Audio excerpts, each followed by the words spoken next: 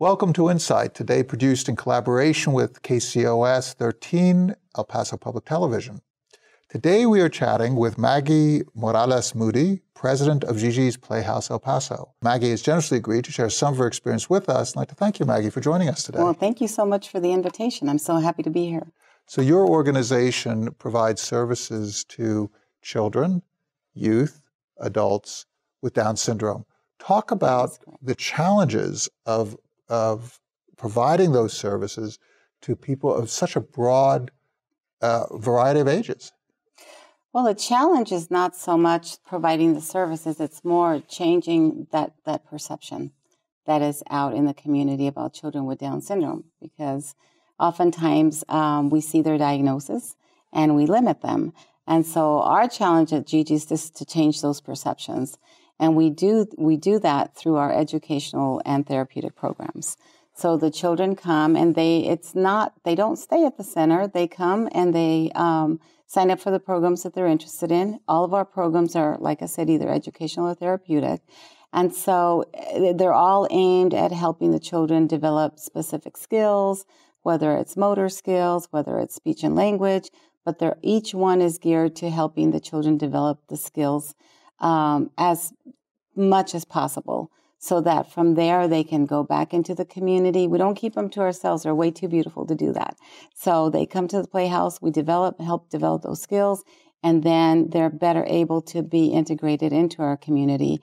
And the goal is eventually just to be able to hold a job and to live independently, which we know most of them are capable of doing. When do the services start? At what age of the child? At what part of the life cycle? So as soon as a mommy gets a diagnosis of Down syndrome, the child she's carrying has Down syndrome, she begins to come to the Playhouse to learn more about this chromosomal condition. So the first step is educating the prospective parent. Correct. Mm-hmm.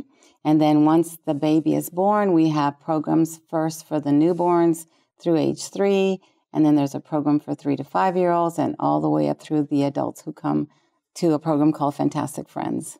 Now, this is really important, the whole idea of empowerment first through knowledge, but also in those early stages of childhood development. We know that for all children, including Down syndrome children, those early educational experiences are so determinative of future. Talk about how that has changed over the years. So critical. I mean, so when the children come to Gigi's, I mean, we just see a child. And the expectation is that they have the same opportunity as any other child. I guess the difference in the programs at Gigi's is that they are delivered in a way that children with Down syndrome learn best.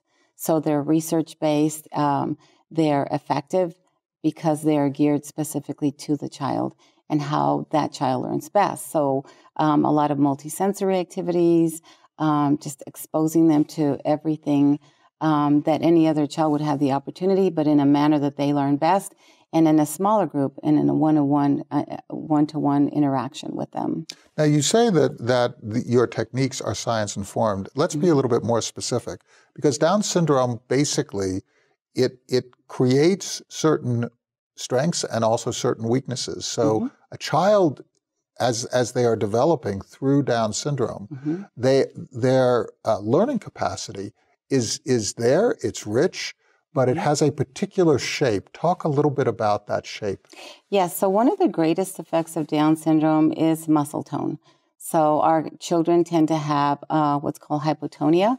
Their muscle tone is a little bit maybe not as strong as another child. And so that affects everything from their speech to their crawling, walking, all of that. And so that's one of the things that we're constantly working on is improving that muscle tone. So the little ones that come in their ages 0 to 36 months. So we're focused on speech and language. We know that these muscles need strengthening. And so you might walk into their class, which is called LMNOP, and you might see them licking lollipops or blowing bubbles or doing things like that. And that's all aimed at strengthening those oral motor muscles to help them produce speech. So. And that's very important because it is like learning to walk as if you were walking through molasses. Right. Right. And so yes. we find our attitudes are that if the response to walking through molasses is to walk more slowly, you think that that's an inevitability. Mm-hmm. But if instead you start thinking, okay, if you've got to walk through molasses, you better have strong legs. So mm-hmm. let's strengthen those legs. You're actually shifting the trajectory of that child. Yes. And that's what we keep talking about when the adults, the young adults and the older adults come to use our gym.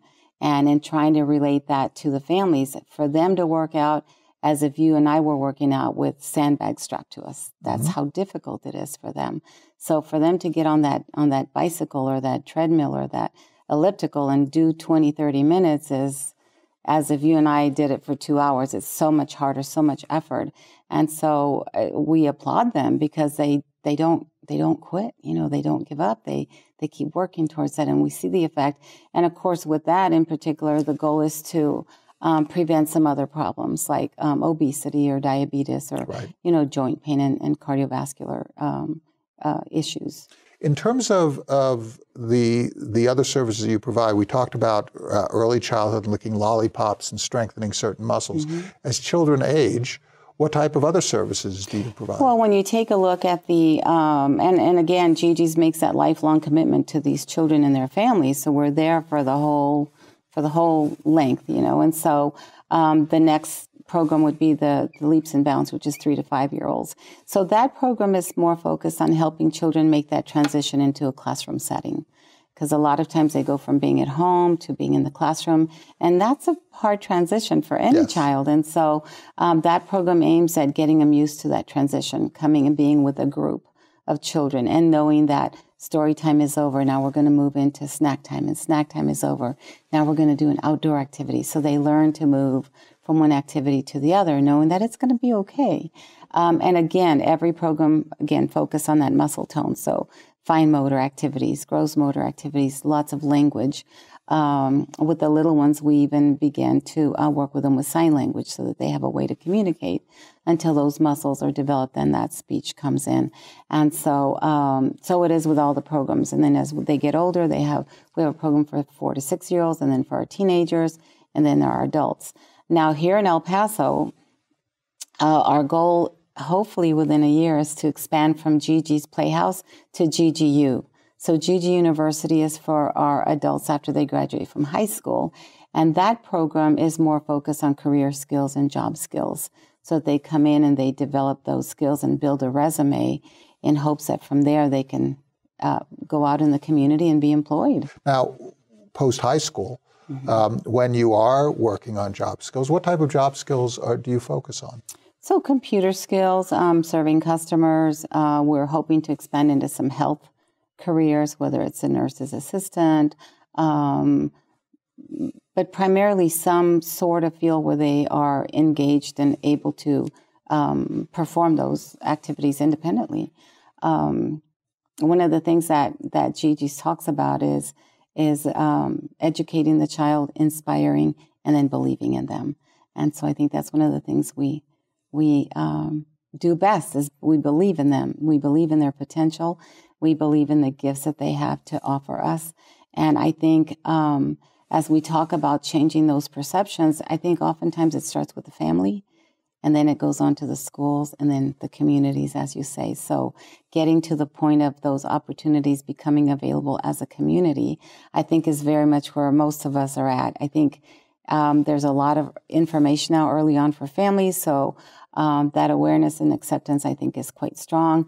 I think schools are moving more in that direction.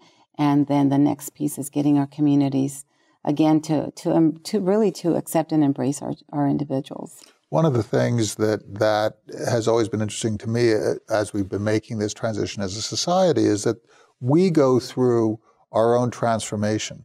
We initially think, no, these children cannot do anything. Then we understand that we've been wrong and that we've been the limiting factor for these children. And then we provide some support and we say, okay, these children can only do repetitive tasks. And then we see the art that is created by children with Down syndrome and by adults with Down syndrome. and you find that the amazing. creativity is just it just abounds. That is so true. And as you speak about art, we provide art classes for the kids at the Playhouse. And you're absolutely right. I mean, the creativity and the work that they produce is amazing. I mean, they're such an inspiration because of what they're able to accomplish even in the face of adversity. They are just, they're heroes in my eyes, you know, what they're able to do. Never give up. They never give up, and they keep trying, and they keep trying to always give their best of all. How many people do you serve as clients? I'm not talking about the families, because you also serve the families. Right. But as clients directly of all age groups, and how does your age groups break up? Gigi's Playhouse here in El Paso opened up just a little over 2 years ago. And in that short amount of time, we have reached over 400 individuals. And what is the age distribution? Probably more little ones and adults. Little ones and adults with the... Those are probably our largest groups, yeah.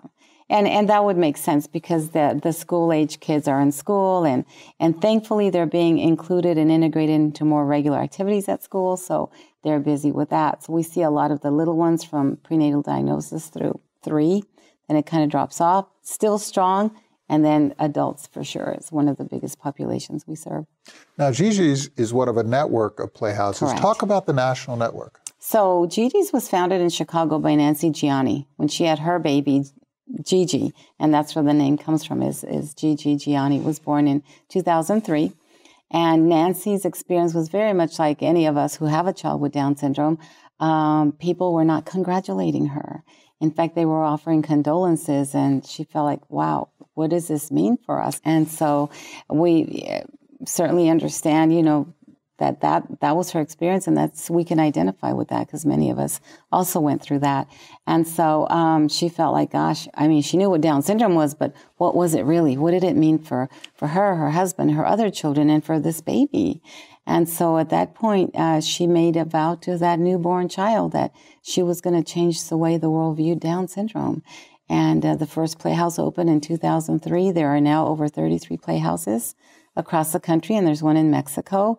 And there are inquiries for hundreds more across the country and around the world. Maggie Morales-Moody, thank you so much for sharing the work of Gigi's Playhouse with us, and thank you so much for your insights. Well, thank you for having me, and I invite you to come visit the Playhouse either here or any of the other 33 around the country. We'll do that. We'll do that.